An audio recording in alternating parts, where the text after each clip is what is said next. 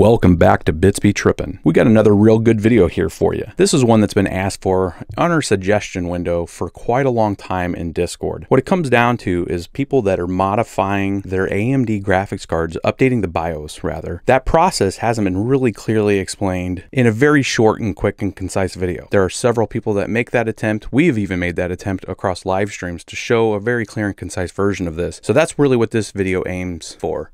Now, doing this activity, you're going to need a couple pieces of software, and it's usually the regular pieces of software that you would have on your mining rig when using Windows as your miner. You're going to want to download DDU, which is the device driver uninstaller, GPUs, the latest version of Afterburner, and you'll need to grab the latest version of the AMD drivers. Now, in this instance, we're going to be using the latest minimal set of drivers, not the blockchain drivers, due to stability issues. In addition, you're going to need ATI Flash. And if you were creating the actual BIOS for your upgrade, you would need the Polaris Editor. All links which are provided below in this description. And we'll make sure that they're available on our website at bitsbetrippin.com. Now let's get into this from a very straightforward, clear and concise, fresh build setup. Using the ASRock H110 Pro BTC with a 7100 i3 and 8 gigs of memory gives us a good platform to start this build. Now we're only going to do 6 cards in this particular fashion, but you could technically do this with all the way up to 8 in Windows with the AMD brands. Currently, Windows does have a limit of only 8 cards of any particular brand type, i.e. 8 AMD or 8 NVIDIA cards. BIOS updates are only for AMD graphics cards, as NVIDIA has their BIOS locked down. Now, the software configuration of this rig is pretty simple. It's Windows 10 Professional, it's a fresh build, and essentially we've just installed the cards and plugged the drive in. As it comes up, the very first task that we have is to run the DDU. Essentially, we want to make sure there are no drivers related to AMD on this build before starting this. You'll open it and select Clean and Restart. Essentially, this will remove all of the registry keys and everything that's related to the AMD driver on this particular SSD for this build.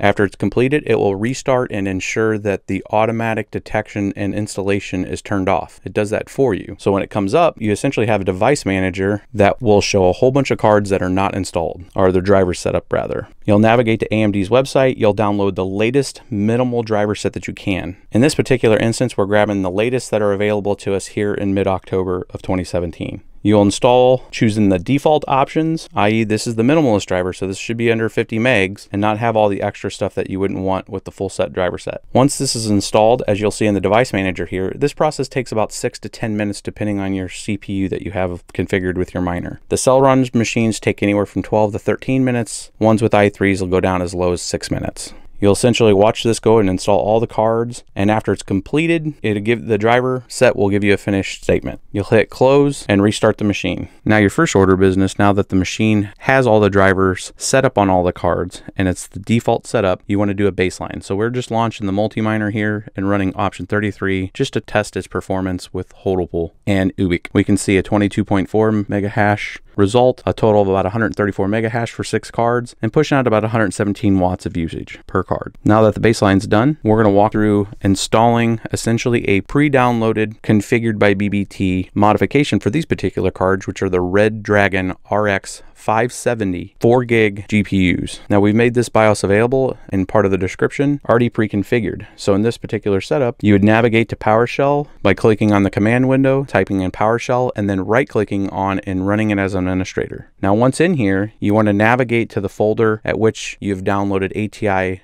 Flash. Now we've put it on the root of C under a folder called card mod. So you can see the path there. Then you want to run the command ATI Flash -i.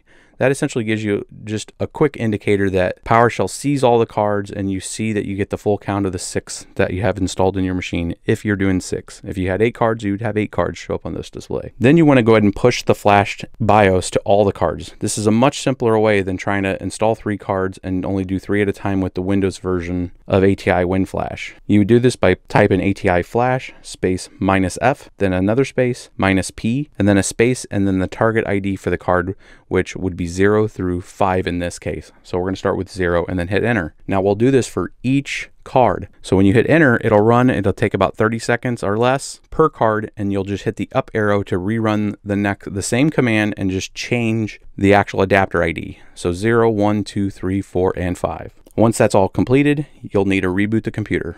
Once the computer comes back up, immediately the ATI driver will detect that something's wrong with the BIOS that's there, and you will get a code 43 on all the cards. No fear, you run the Pixel Patcher, which is also provided in the download links in the description. And all this essentially does is a device driver signing to ensure that the enforcement of the BIOS has a check.